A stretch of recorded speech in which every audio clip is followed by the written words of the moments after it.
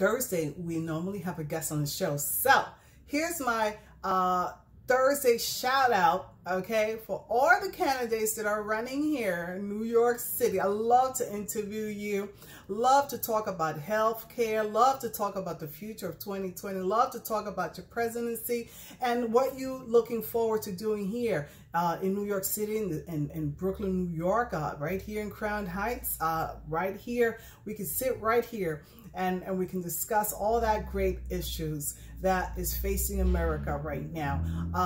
And we can talk about it here live via our podcast, and get a chance to talk to our viewers and maybe receive a few questions and have it answered here on the show. And of course, you know, I'm going to ask you, what do you love about Brooklyn? It's my famous question I'm going to ask you when you come onto the show, or the candidates are invited. All right. Big shout out to Bernie. Bernie, I want you on the show and I want to talk about healthcare. Everybody's so excited, and it would be great to meet you and have you here on the show and talk to you about healthcare. You know, healthcare is a big matter, and it shouldn't.